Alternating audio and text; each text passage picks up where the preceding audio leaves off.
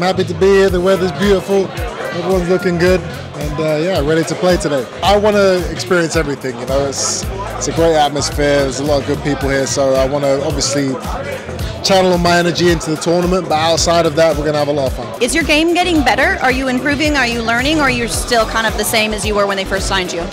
I think, my competitive nature forces me to become better. I'm always trying to learn, I'm always trying to find ways to improve. And being in these tournaments, you know, I'm going online, I'm studying, I'm looking at, you know, the strategies and what the better players are doing, and I'm trying to emulate that. So I would like to think that I'm getting better as time goes on, for sure. Will you be nervous when you sit down to the 1,100 euro main event here? Nervous, no.